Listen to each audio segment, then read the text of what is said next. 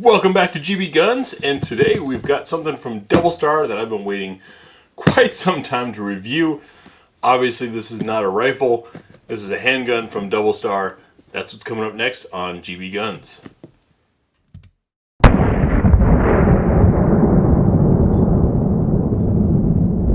So it comes in a rather decent hard-sided case with holes for locking. I want to thank whatever companies it was that made that the standard.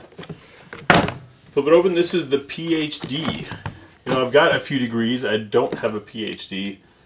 I'll take this one. What do you think? Let's see what all comes in this box. You have our paperwork for me borrowing the gun. Here's our manual.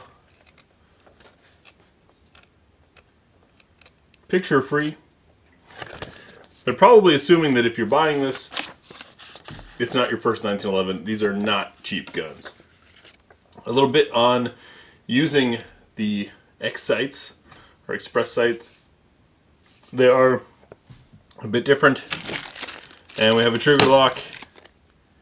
Not sure what these pins are for. One pin. I'll have to figure that out later. Let's take a look at the gun. So starting off, always we show clear. Ooh, magazine certainly ejects some hop. It's like sort of like a tire air pressure gauge, right? I'd say that tire's full. We'll take a look inside. Chamber is clear, and now we can take our look around the gun. Starting at the front is a 45. See what that N and M is for. Might be in the manual somewhere.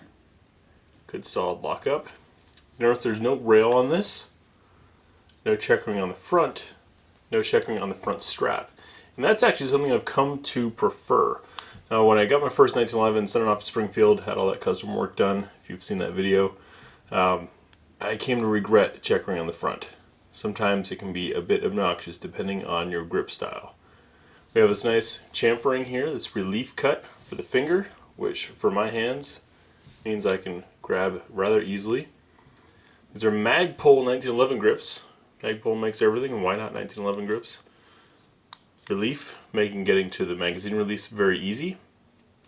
Safety, switch is nice and clean.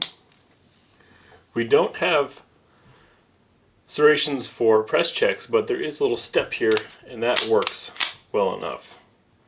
Broad serrations on the back. Coming around the back side, there's those excess sights. You make a lollipop.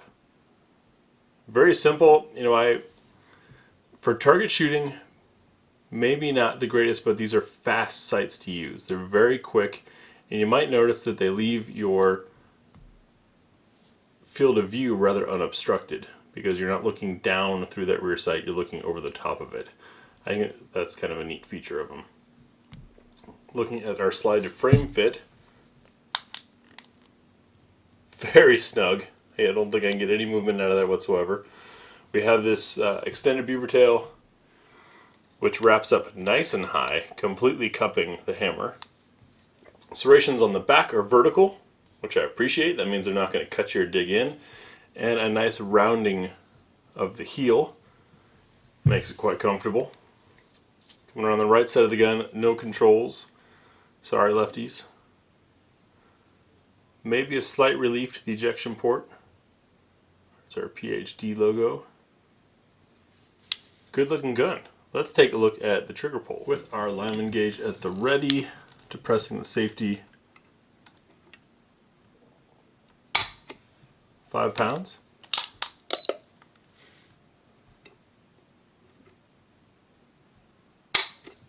Four pounds, 12 ounces.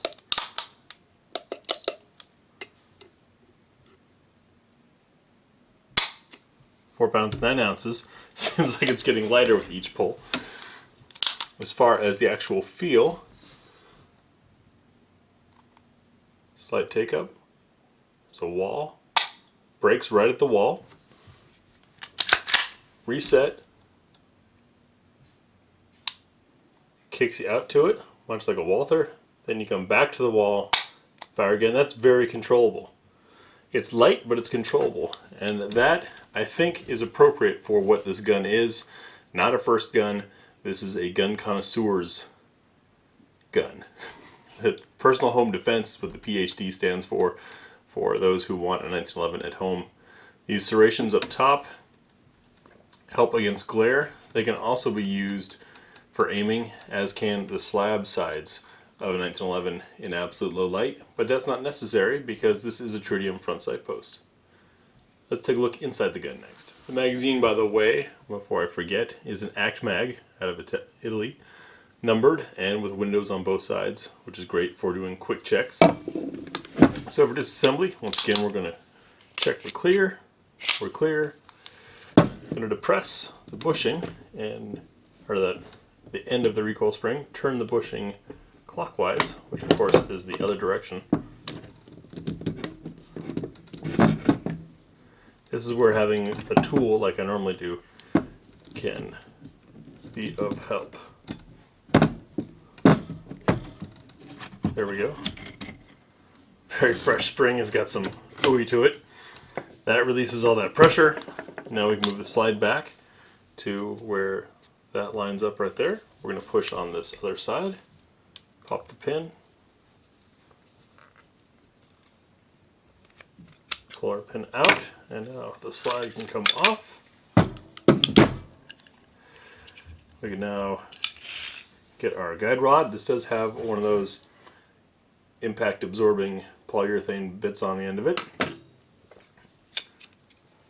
Spin this back around to remove the bushing and take our barrel out the front. So looking at our barrel, nice polish there. Looks pretty clean. Taking a look inside the slide now. Some wear marks just from cycling. And this is an 80s series. You can tell by that little safety plunger there. That just helps block the firing pin unless the trigger is pulled. Some people complain about the trigger feel of them. I don't seem to notice much of an issue. I think modern internals make for a great trigger regardless. Got some nice polish there for the feed ramp. And our rails are good and clean. This little piece here is what pops up to depress that plunger. I don't see any machining marks. It's nicely made. So, have you heard of a DoubleStar 1911 before? Do you know anyone that owns one, or have you shot one? If so, please leave comments down below. If you're interested in this, leave comments down below. I'll get this back together and we'll take it out to the range hopefully within a week or so and let you know how it does. Hey, thanks again for watching GBGuns. If you made it this far, I'm assuming you like our format, or you're trying to figure out how to make some angry argumentative comment and start up an argument down below. That's cool. Click the giant griffin to subscribe. We've got a Patreon page set up now. That's where stuff gets published first. It goes up there while I wait for manufacturers to okay things, or maybe I'm fine-tuning it. So if you want to see behind the scenes, it's on the Patreon page. Over here is a link to a video that YouTube assumes you're going to like based on stuff you've watched. I don't know if it's any good, you tell me. And down here is the playlist affiliated with what you just watched.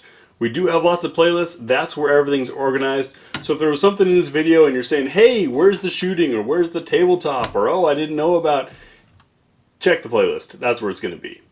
So once again, thanks for watching, and we'll see you in the next video.